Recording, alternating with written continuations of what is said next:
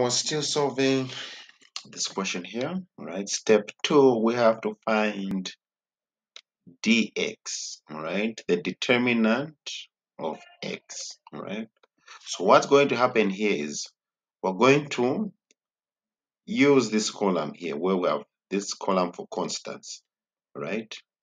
10, 4, and -2. This column is going to replace the x column, all right? When finding dx, all right, the column for the constants is going to replace the x column, okay? Always remember that, all right? And you'll see when finding dy, this column is going to replace this y column. And when finding dz, this same column is going to replace the z column, all right? So, as said, I'm going to make our matrix here. Okay. This is a 3 by 3 matrix.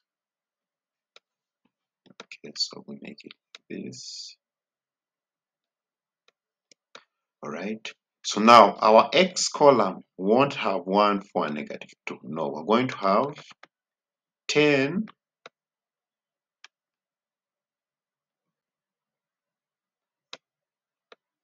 4, and -2. All right. As I said, the column for the constants, all right, is going to replace the x column. Right. Then we continue write our y column. All right. Coefficients of the y variables 2, -1, and +1. Right, then the coefficients of the z variables -2, 1, and 1. So as always, the first two columns, okay, the first two columns come out of the matrix. Okay, we also write them at the exterior of the matrix. So we have 10, 4, -2. Right, then we're going to have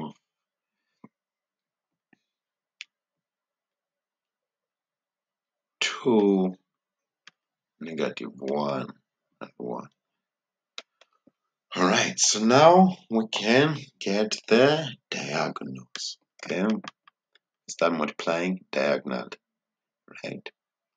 So we start with the first diagonal. All right, we're going to say 10 times -1, that's -10. Then -10 times 1, that's going to give us -10. All right, so I'll just put here -10. Right, so it's up to you which diagonal you want to go with next. Let's try if we go with this one next. We say 2 times 1, that is 2. All right, 2 times -2. All right, that gives us -4. Right, so here we have -4. All right, then we can go to this diagonal here. -2 times 4, that's -8. -8 times 1 gives us -8. All right, we can even total up our values here. We can say -10 plus -4 plus -8, right? So remember, positive and negative, it becomes negative. All right, should always remember rules of integers, right? It becomes negative. Again, positive and negative, it becomes negative. All right, so we're going to have -10 minus 4 minus 8. So -10 minus 4, that's -14. -14 minus 8, that gives us -22.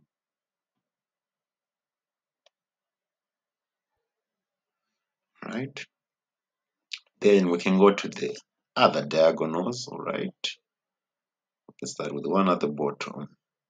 -2 times -1, that's +2. +2 times -2, we get -4.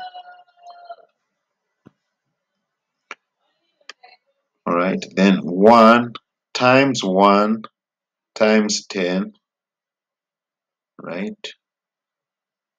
1 times 1, that's 1. 1 times 10, that is 10, right? Then you say 1 times 4, that is 4. 4 times 2, that is 8, right? And we can add up our,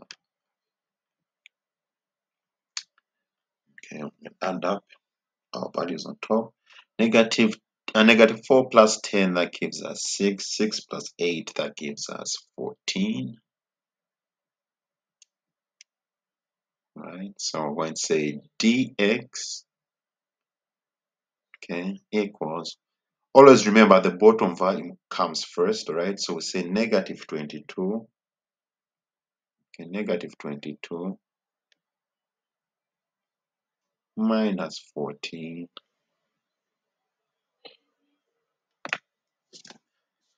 that will give us negative 36.